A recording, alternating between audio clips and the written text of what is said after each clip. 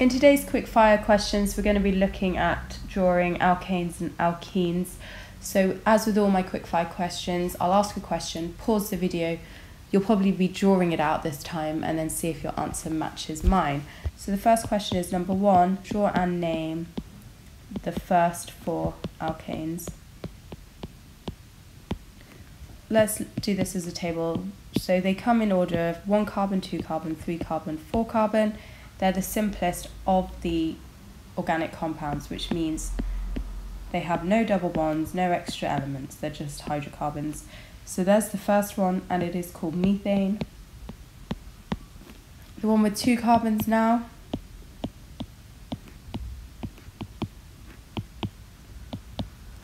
This is called ethane. 3 carbons.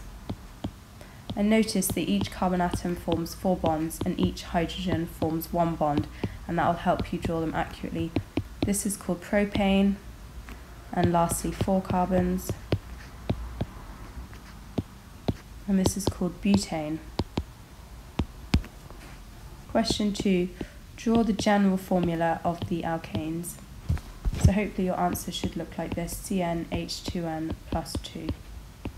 Next up, we want to draw the general formula of the alkenes. So your answer here is CnH2n. Question 4. What is the functional group of the alkenes? And remember that they are unsaturated, so they are C double bond C. Question 5. Draw and name the first 4 alkenes.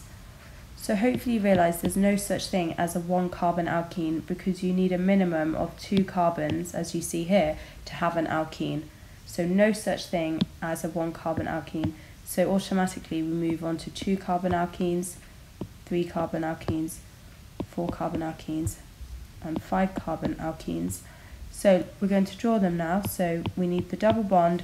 Remember that each carbon forms 4 bonds, which is why your final formula looks like this. It's called ethene.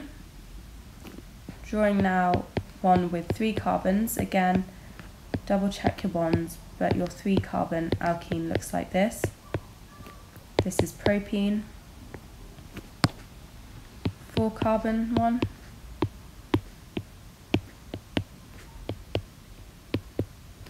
This is butene. And just to be particularly accurate, the name of this compound really is but-1-ene, and that's because the double bond occurs on the first carbon. It would also have been accurate to draw butene like this.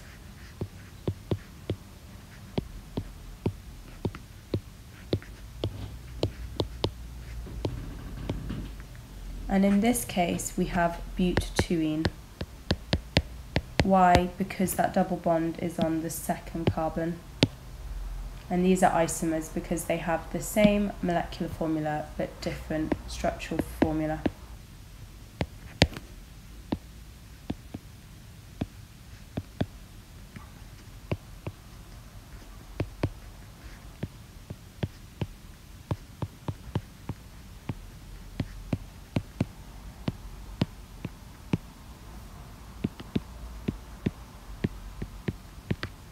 Question 6. Draw an equation for the reaction between ethene and bromine. Name the type of reaction. So ethene, it's an alkene, so it has a double bond. Bromine is diatomic, which means it exists as Br2. Now what happens in this case is the double bond breaks and the bromine adds itself to each of the carbons. So this is the compound formed. So this is ethene. This is bromine. They probably won't ask you this, but this is dibromoethane. The reason it's no longer ethene is because we don't have a double bond anymore. But because the bromine has simply added itself to the ethene, we call this an addition reaction. Question 7. Draw an equation for the reaction between methane and bromine. Name the type of reaction and give the reaction condition needed. So methane, it contains 1 carbon, it's saturated, which means it has no double bonds. Bromine again is diatomic, so it exists as Br2. What happens in this case is that we lose one of the hydrogens and one of the Brs attaches. So actually what you form is this compound with HBr left over. So naming it, there's methane, there's bromine, there's bromomethane. Again, you probably won't need to name that. And this last substance is hydrogen bromide, but you really won't need to name that. Because all that's happened is one of the H's has been swapped for Br, so it's been substituted, we call this a substitution reaction. And remember, the vital condition needed is UV light.